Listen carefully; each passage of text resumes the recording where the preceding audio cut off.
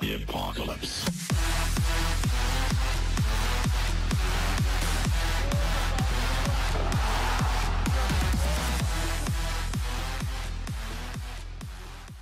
Antes de comenzar con el video, no olvides suscribirte y activar la campanita de notificaciones para que no te pierdas ninguno de nuestro contenido. El pasado 17 de mayo del presente año, el pelotero Kevin Pillar pasó por uno de los momentos de más angustia y tenebroso de su carrera.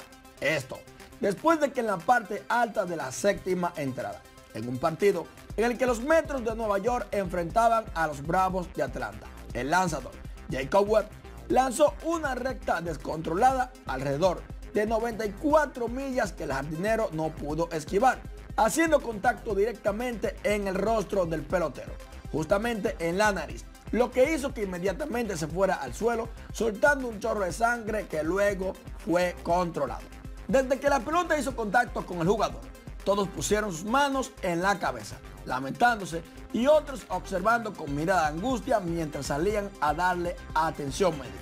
Pues Pillar fue sacado del juego y sometido a varios exámenes que revelaron que gracias a Dios no había nada grave, pero se ausentó de su equipo por un tiempo al ser enviado a la lista de lesionados, todo teniendo claro que el incidente no fue a propósito, sino un simple descontrol del lanzador, del cual también se lamentó y se disculpó bastante, pues para el próximo encuentro de Kevin Pillar y Jacob se vivió uno de los momentos que dejan claro por qué el béisbol es uno de los mejores deportes del mundo.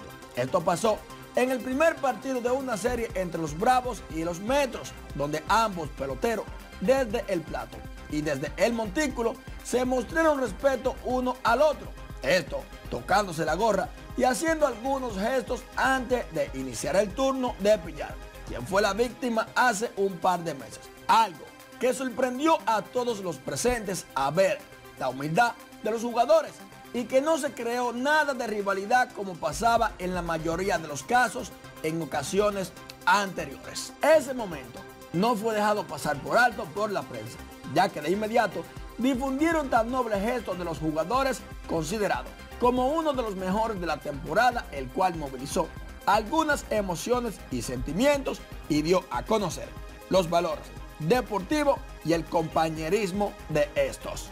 ¿Qué te parece? Nos gustaría saber tu opinión, así que déjala en la caja de los comentarios. No olvides suscribirte, compartir y dar like. Yo soy Marfri Moreta y esto fue Infantry Sport. Hasta la próxima.